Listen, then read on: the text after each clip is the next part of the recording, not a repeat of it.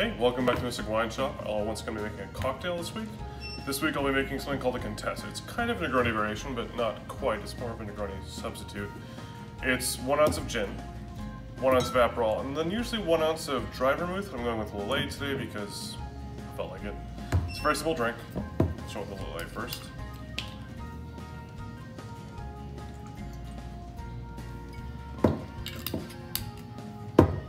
And the Aperol.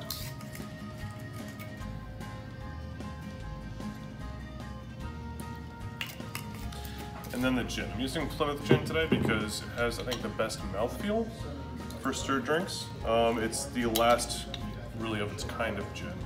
It's similar to London Dry, but not quite. Now we're just going to stir this.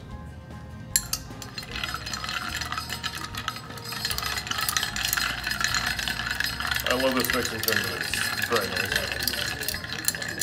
And with whiskey drinks, err on the side of under dilution. With gin drinks, you're going to err on the side of a bit over diluted because you want it to be nice and refreshing and cold. Then take your strainer.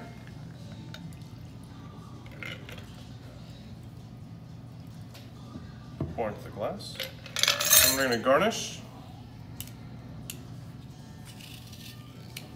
with a very simple lemon twist. And express and enjoy. Cheers.